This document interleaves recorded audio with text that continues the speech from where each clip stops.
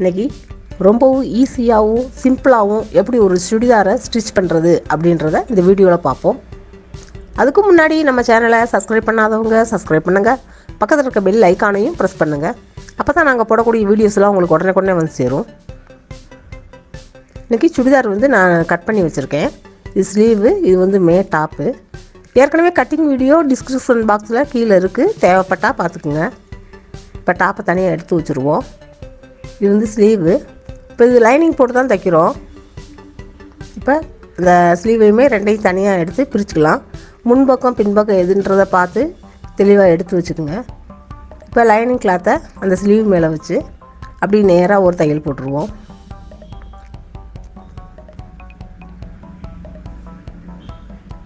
போட்டு அதையுமே திருப்பி விட்டு அந்த லைனிங்கில் மேலேயே அப்படி ஒரு அமுக்கு தையல் போட்டு விட்ருவோம். அமுக்கு தையல் போட்டால் தான் கொஞ்சம் ஸ்டிஃபாக இருக்கும் நம்ம கை. இப்போ அதை திருப்பி விட்டு அப்படியே அந்த எஜ்ஜிலேயே அந்த ஓரத்துலேயே ஒரு தையல் போடுவோம்.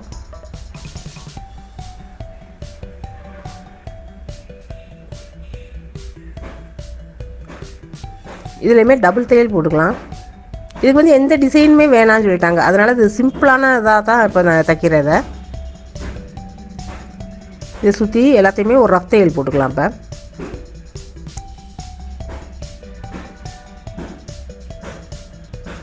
அதான் ஸ்லீவ் இது மாதிரி ரெண்டையும் தைச்சி எடுத்து வச்சுக்கலாம். இப்போ இது டாப்பு. இதுலேயுமே மேலே 2 ஷோல்டரும் ஜாயிண்ட்டாக இருக்குது, அதை நல்லா நேராக கட் பண்ணி விட்டுருவோம். கட் பண்ணிட்டு இது ஒரு முன்பாகமாக எது வேணாலும் வச்சுக்கலாம். ஏன்னா எல்லா கிளாத்தும் ஒரே மாதிரி இருக்கிறதுனால எல்லா துணியும் நம்ம எப்படி வேணாலும் வச்சுக்கலாம். இப்போ லைனிங்கையுமே மேலே நான் அது வச்சு அப்படி நேராக ஒரு தையல் ரஃப் தையல் சுற்றி எல்லா பக்கமே ரஃப் தையல் தான் போட போகிறேன்.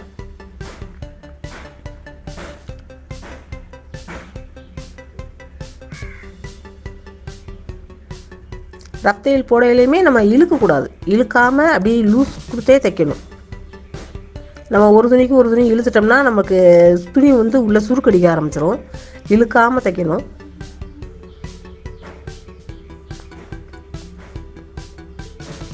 நம்ம எல்லாமே கட் பண்ணியிலேயே கரெக்டாக எல்லாமே குறிச்சுக்கிறதுனால தைக்கிற நேரமும் நமக்கு ரொம்ப கம்மியாகும். அப்படி இந்த சைடும் அப்படி ரஃப் தையல் போட்டு விட்ருவோம்.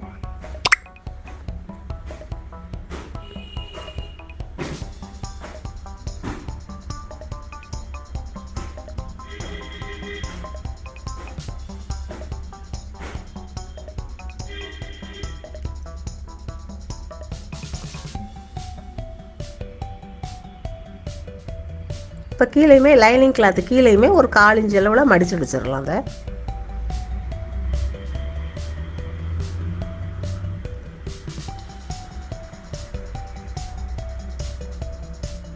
இது பின்பக்கம்.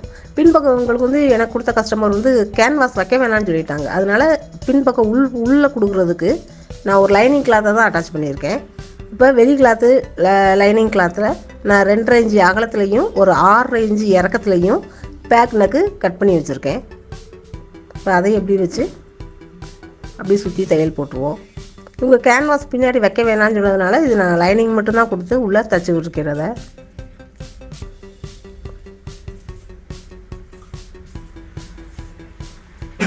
இதுக்கு கழுத்துக்கு மட்டும் எப்போவுமே 2 தையல் போட்டுறணும். ஏன்னா நம்ம கழுத்துக்கு போடையில் கொஞ்சம் இழுத்துட்டோம்னா பிரிய ஆரம்பிச்சிடும். அதனால் 2 தையல் போட்டுக்கலாம். இப்போ பின்னூசிலாம் எடுத்து விட்டுருங்க. இப்போ கழுத்தை அந்தளவுக்கு நல்லா கட் பண்ணிக்கலாம் ரவுண்டாக. கட் பண்ணிவிட்டு சின்ன சின்னதாக அந்த தையலில் பற்றாமல் அப்படி கட் பண்ணி விட்டுருவோம். கட் பண்ணி விட்டால் தான் நமக்கு நல்லா வளைஞ்சு கொடுக்கும்.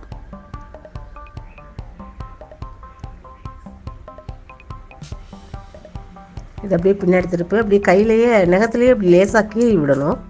இப்போ அந்த லைனிங் மேலே ஒரு லைட்டாக அமுக்கு தையல் போட்டு விட்ருவோம்.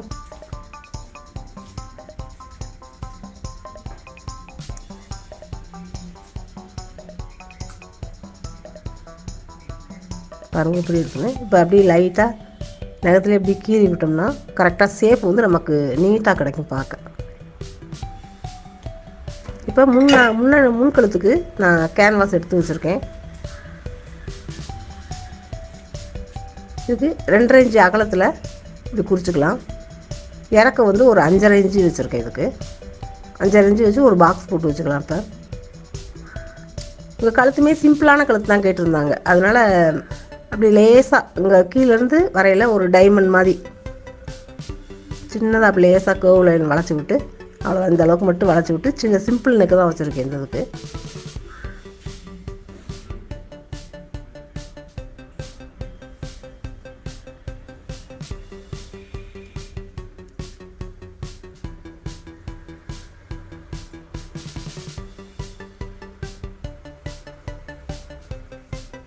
இப்போ இதுக்குமே ஒரு லைனிங் கிளாத் எடுத்து வச்சுருக்கேன். இதை இந்த கேன்வாஸை இப்போ இந்த லைனிங் கிளாத்தில் வச்சுருவோம். இந்த லைனிங் கிளாத்தையுமே 2.5 இன்ச்சு அகலத்துக்கு கழுத்து குறிச்சிக்குங்க. குறிச்சிக்கிட்டு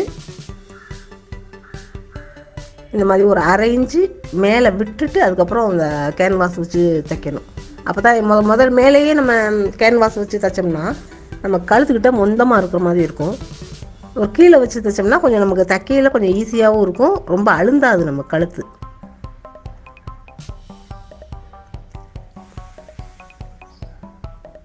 இப்படி சுற்றி எல்லா பக்கமும் வளைச்சி வெட்டி விட்டுருவோம்.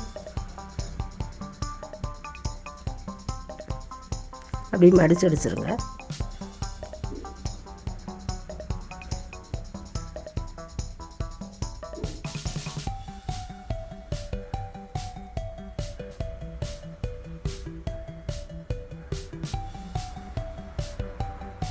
நல்லா கழுத்து ரெடி ஆயிடுச்சு. இப்போ அதை நம்ம டாப் எடுத்துகிட்டு அந்த டாப்பில் வச்சு அதுலேயுமே கழுத்தை நல்லா குறிச்சிக்கணும். குறிச்சிட்டு நடுவில் பாயிண்ட்டு குறிச்சிங்க. அப்படியே நேராக கோடு போட்டு எங்கனக்குள்ள அந்த முக்கு வருன்றதை பாயிண்ட்டு குறிச்சிக்கிட்டு அதுக்கப்புறம் அந்த கேன்வாஸ் வச்சு தைப்போம்.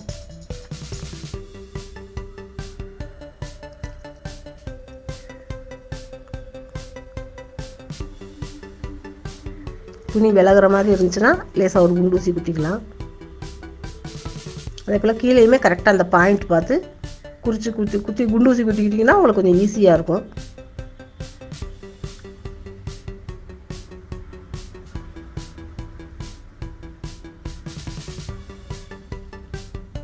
இந்த முக்கு வரையில் நிறுத்தி வளைச்சி தைக்கணும். அப்போ தான் கரெக்டாக நமக்கு பாயிண்ட் கிடைக்கும்.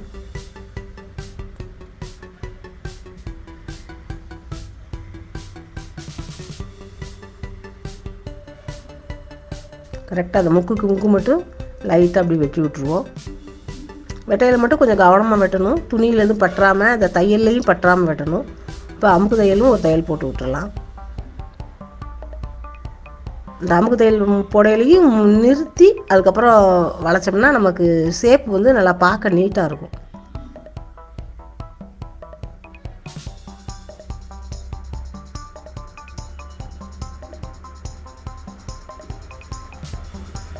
இதையுமே அப்படியே வளைச்சிக்கிட்டு நல்லா கரெக்டாக நேரத்துலேயே அப்படியே வளைச்சி விட்டோம்னா ஷேப் பார்க்க நல்லாவும் இருக்கும். அது கழுத்து பார்க்க நீட்டாக இருக்குது. இது அப்படியே மேலே தையல் 2 தையல் போட்டுக்கலாம்.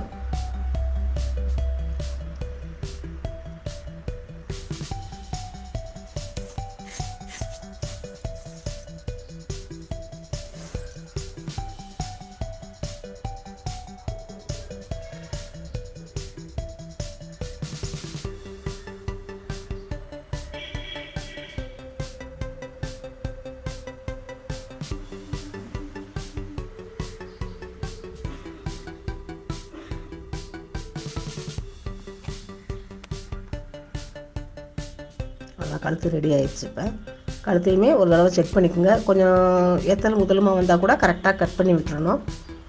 சைடில் எல்லாத்தையுமே கரெக்டாக இருக்கான்னு செக் பண்ணி வச்சுக்கணும். இப்போ கரெக்டாக கழுத்து சேஃப் கரெக்டாக இருக்குது. லேசாக ஏத்தல் இறக்க வந்தாலும் அதை கரெக்ட் பண்ணி வெட்டிடலாம்.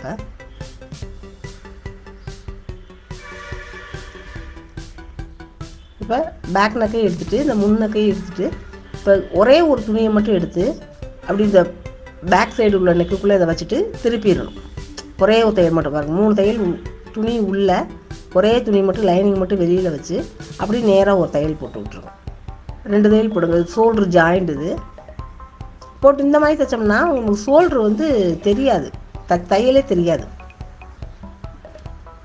எல்லா கிளாத்தையும் முன்னாடி பகுதியை பூரா உள்ளே விட்டு லைனிங்கை மட்டும் ஒரு லைனிங் எடுத்துகிட்டு உள்ளே வச்சு அப்படியே தைச்சிடணும்.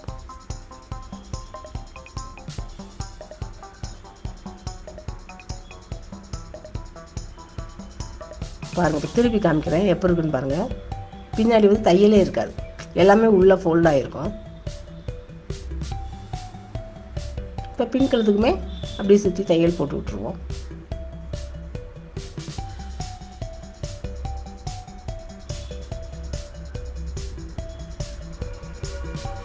பின் கழுத்துக்கும் 2 தையல் போடுங்க. அப்போ தான் கழுத்து வந்து நம்ம கேன்வாஸும் வைக்காததுனால பார்க்க நல்லா படிஞ்சு வரும்.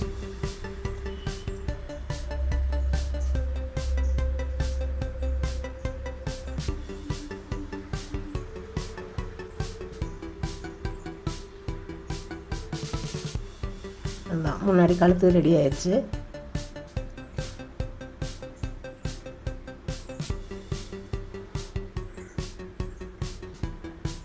இப்போ பேக்கில் ஷோல்டர்லேருந்து ஒரு 11 இன்ச்சு அளவில் குறிச்சிக்குங்க, பேக் சைடு மட்டும். அதே போல் 11 இன்ச்சு கீழே ஒரு 8 இன்ச்சு குறிச்சிக்கிட்டு அப்படியே அந்த 11க்கும் அது 8க்கும் ரஃப்பாக ஒரு தையல் போடுங்க. பின்னாடி வந்து 2 டாட் பிடிச்சா உங்களுக்கு நம்ம போடையில் ஃபிட்டிங் வந்து கொஞ்சம் நல்லாயிருக்கும் பார்க்க, சுடிதார் போடையில். அதே போல் 2 பக்கமே அந்த 11 இன்ச்சு ஷோல்டர்லேருந்து கீழே 11 இன்ச்சு குறிச்சிக்கிட்டு இந்த 11 இன்ச்சு கீழே 8 இன்ச்சு குறிச்சிக்கணும். ரஃப்பாக ஒரு தையல் போட்டுட்டு நம்ம தைச்சோம்னா ஒரு துணி தூக்காது. சப்போஸ் நம்ம தையல் போடாமல் கொஞ்சம் எக்ஸ்பீரியன்ஸ் உள்ளவங்க தைச்சிருவாங்க, பழகுறவங்களுக்கு அவ்வளோ கரெக்டாக வராது. ஒரு தையல் துணியை விட்டுட்டாங்கன்னா கூட உங்களுக்கு தூக்குற மாதிரி ஆகிக்கும். அந்த தையலையுமே மேலே லேசாக தைச்சி கீழே வரையில் கொஞ்சம் அகலமாக பிடிக்கணும். அப்படி லேசாக அப்படி பெண்டு கொடுத்து தைக்கணும். அப்போ தான் நமக்கு ஸ்ட்ரக்சர் பார்க்க நல்லாயிருக்கும்.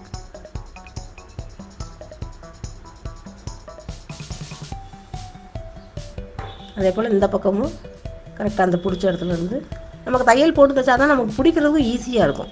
துணி வந்து தூக்கவே தூக்காது.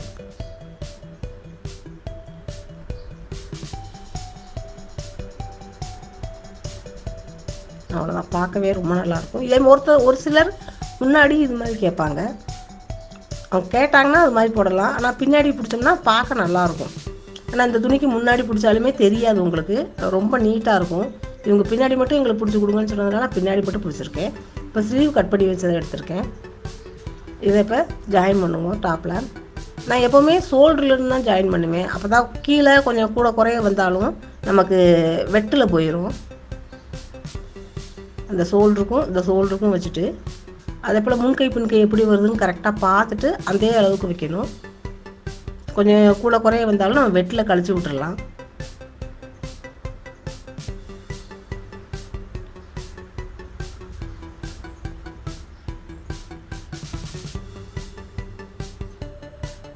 கை தைக்கையிலையுமே இழுக்காமல் அப்படி லூஸ் கொடுத்தே தைக்கணும்.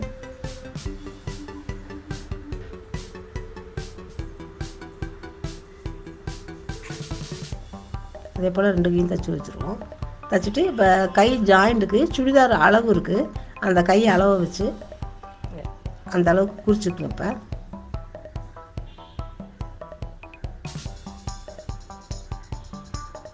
கரெக்டாக நமக்கு அந்த 2 அக்குள் தையலும் ஒரே மாதிரி இருக்கணும். அப்போ தான் நமக்கு சுடிதார் ஃபிட்டிங் நல்லாயிருக்கும்.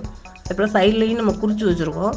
அந்த நம்ம எல்லாமே சைடில் குறிச்சிருக்கனால நமக்கு நேரமும் கரெக்டாக ரொம்ப வேஸ்ட் ஆகாது, ஈஸியாக முடிஞ்சிடும் வேலை.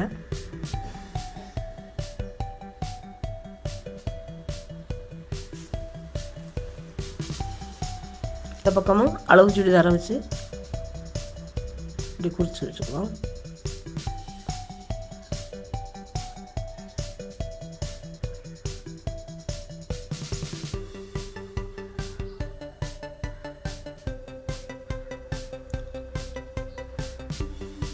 இப்படி 4 பக்கம் குறிச்சோம்னா தான் நமக்கு கரெக்டாக கூட குறையவே வராது, ரொம்ப கரெக்டாகவும் இருக்கும்.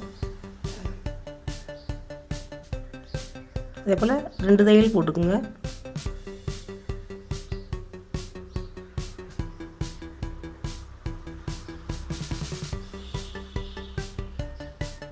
இப்போ கீழே சைடு ஓப்பனுக்கு ஒரு 1/2 இன்ச் அளவில் நான் துணி குறித்து வச்சுருக்கேன். அதே அதில் லைட்டாக ஒரு மடிப்பு மடித்து 2வது மடிப்பு ஒரு 1/2 இன்ச்சு அளவு பட்டி போட்டால் போதும். அதே போல் பட்டியும் கிராஸாலாம் போடக்கூடாது, கரெக்டாக நேராக ஸ்ட்ரைட்டாக இருக்கணும். அப்போ பார்க்க நல்லாயிருக்கும். கீழ் வரையில் நிறுத்தி ஷேப்பில் திருப்பினோம்னா தான் நமக்கு ஹிப்புக்கிட்ட வரையில் பார்க்க நல்லாயிருக்கும், நீட்டாகவும் இருக்கும்.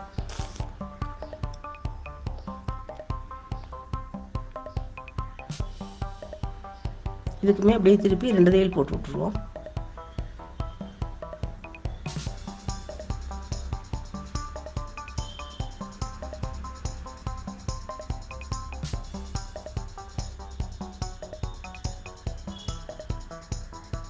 அதுக்கப்புறம் அந்த சைடும் ஒரு 1/4 இன்ச் அளவு பட்டி போட்டு விட்டு இப்போ கீழே வந்து ஒரு 1/2 இன்ச் அளவு பட்டி.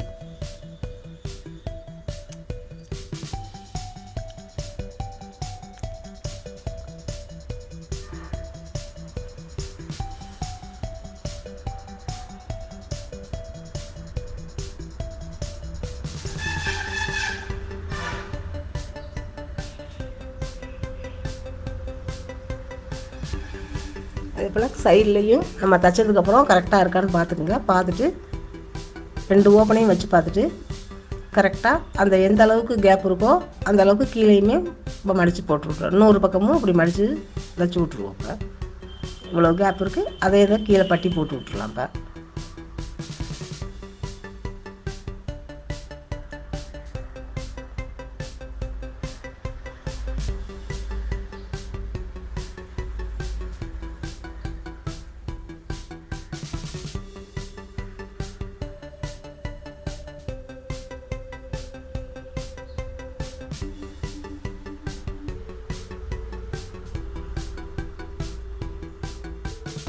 பாருங்கள், இப்போ சுடிதாரை பாருங்கள், சேஃபே பார்க்கவே ரொம்ப நீட்டாகவும் இருக்கும்.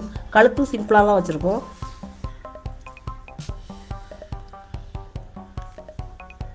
பாருங்கள், பார்க்க நீட்டாகவும் சிம்பிளாகவும் இருக்குது, ரொம்ப நீட்டாகவும் இருக்கும். சீக்கிரமாகவும் தைச்சிடலாம். நம்ம